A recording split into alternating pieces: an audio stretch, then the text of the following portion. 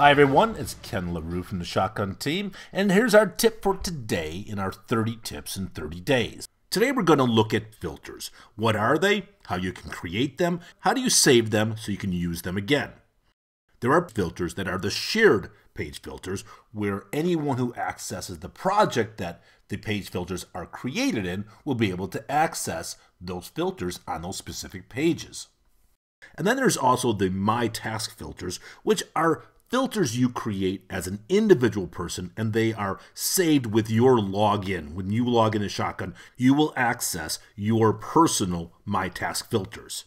Now, in an earlier tip, we looked at how you can create tabs, which allow you to create custom views of a page. And part of that was looking at the filters, which allow you to control what is displayed on your page. Filters allow you to search for data within a set of records and are useful for narrowing down large data lists, large list of information, so you view only the data you really need.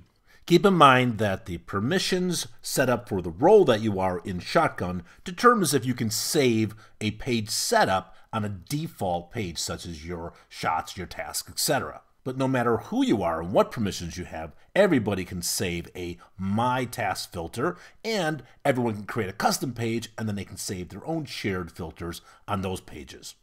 And of course, remember that everything we're about to learn is relevant to any page that displays data, whether it's your shots, your tasks, your assets, and so on. Such as my asset page. I go to the asset page. Looking over here on the right-hand side, you'll see a button that reads Filter.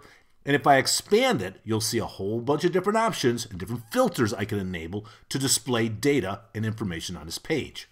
Going to the Shots page, same thing. There's the Filter button once again. Expand it, and obviously because I'm looking at the Shots page compared to the Asset page, I will have different options available to me to what I want to use as a filter. For this video, I'm going to focus on the Task page, but obviously remember, what we're going to learn here is relevant to all the pages. I'll click the Filter button once again to expose the flyout, and the first thing I want to point out to you is this area up here. This is where your filters will be saved, and you'll notice there's two of them that are saved by default: Asset Task and Shot Task. And these are very common queried results that someone will want to access on the task page. So by default, you already have two saved filters for the task page. As I click and toggle between the two of them, you're going to notice the data for the task is going to be changing, filtered by the asset name or the shot name. Below that now, we've got all these other options that we can enable and disable to start to control the data that's going to be filtered and displayed on our task page. You'll see status, pipeline step, assigned to. If I scroll down, there's a whole bunch of other widgets that are collapsed, but I have a link, I can expand that. Now I see all the different link options. Also notice some of these categories read Show More, because there's more people working on this project than just these 5 that are displayed here. So for example, if I clicked on Show More for people, I'll now display more people that I can use as part of my filter. Scrolling back down, we also have Start Date, Due Date, My Task filters. These are the ones that are custom only to you, and we'll come back to these in a minute. Below that, you also have the More filter setting. I click on this, and we'll see a flyout with all these options that we can use as possible filters. If I want to add the filter of task name, I click it from this flyout. You'll notice now the task name category has been added to the possible options I can choose. You can control the hierarchy of your different categories by just clicking on this little transform icon and dragging up or down to reposition this group to a different position. You can also remove a category such as task name by clicking on the gear icon, and then from the flyout I can choose Remove Filter. Also notice the little page icon up here where our page setting is. There's the blue icon indicating the page has unsaved layout changes, and I need to save these pages if I want to commit them. So if I wanted to set up some filters and commit them to this page, I could do so, and then I would save the page. Or if I've set up some filters and I want to get rid of those filters and go back to the original saved page, I can choose Revert Page, and now Shotgun's going to revert the page back to the saved page before I made any changes. Now this is where the permissions come to play, because I mentioned earlier some roles, whether it's an artist or a manager or a vendor, might not have permissions that will allow them to save layout changes to a default page such as tasks. Well, as far as saving filters, you've got a couple different options. The first thing you can do is go to your page settings once again and choose Save Page As. Now I'm being asked to rename the page, so I'm going to name this Task Ken Filters and choose Create Page. Now you'll notice along the top, we're looking at a different page. This isn't the default task page, and if I come over to my filter settings now and I start to enable any of these filters, for example, let's say I want to filter, so I'm looking at just the layout pipeline steps, and I want to look at only the ones that are assigned to Renee Peterson. So I enable that. Now in my task page, I'm only seeing the layout work that is assigned to Renee. If I come back to my page settings and choose Save Page, those filters that are enabled now become part of the default layout for this page. So keep that in mind. If your permissions do not allow you to save on the default task page, you still can create shared filters by creating them on your own custom saved page. All right, now I want to go back to the default task page, so I'm just going to click on it along the top, and we're brought back to our task page. Now I'll go back to my filter dialog box, and directly under the two page filters, the default ones, is an option that says New Save Filter. I'll click on this, and this brings up the filter dialog box. There's a name field, but I'm going to click this little plus sign right there. That's going to give me a new field to start adding different filters or queries that I want to add to this. It reads assigned to by default, but if I click on this, again, you get that flyout with all the different options as we saw before. I'm going to set this to pipeline step. Next, I have the option of is not, name is. I'll leave it set to is. I'll click in this dialog box and I'm going to choose effects.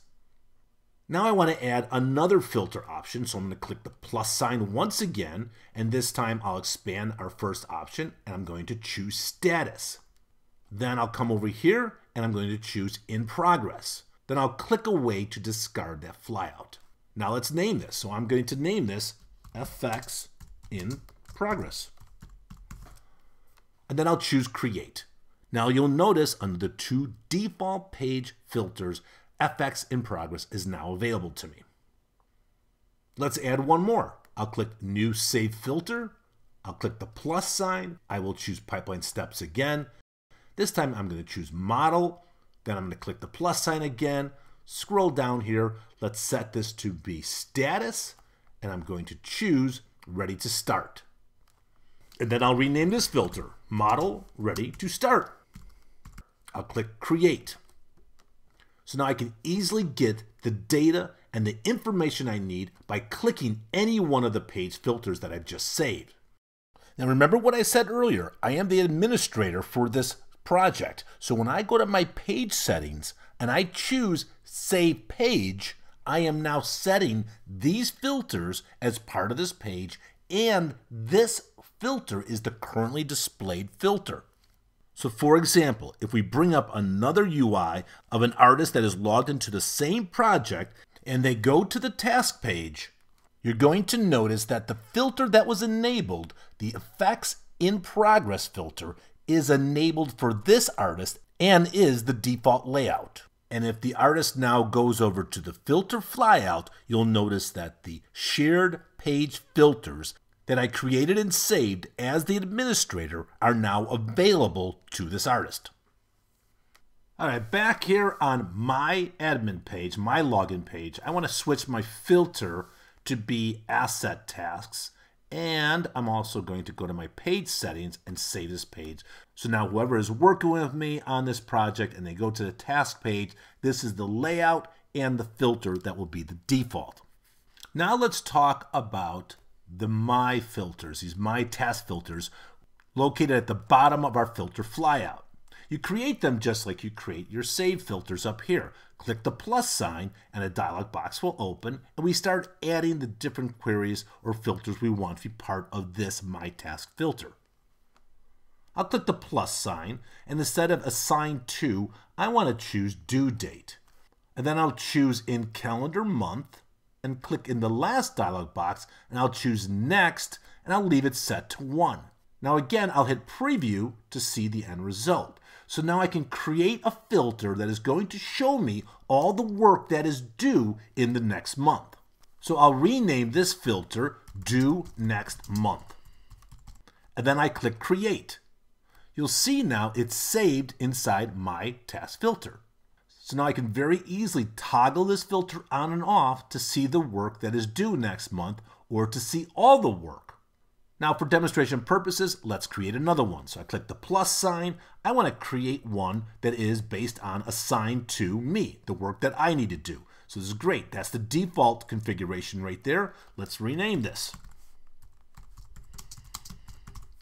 Assigned to Ken. I click Create. And then this My Task filter is enabled by default. And now I'm viewing only the work that is assigned to me. I'll disable that filter. So now we're looking at our default layout once again.